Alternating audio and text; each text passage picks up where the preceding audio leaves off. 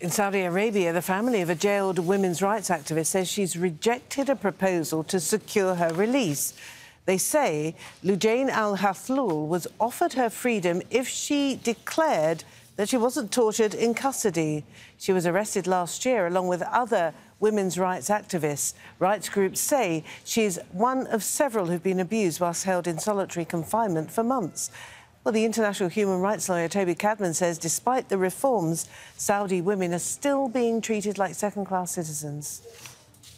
I think one of the things that we're also seeing now is more and more women fleeing Saudi Arabia because of the draconian guardianship laws and various others. Our group represents a number of Saudi women who have sought to flee from Saudi Arabia.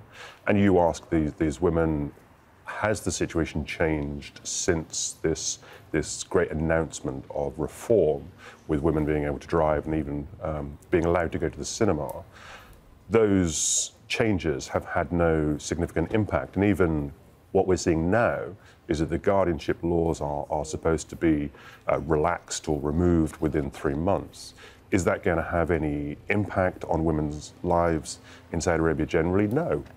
Most women consider it will not because of the cultural problems that are faced with women and even men who are trying to exercise fundamental rights that we take for granted in a society which is a brutal dictatorship.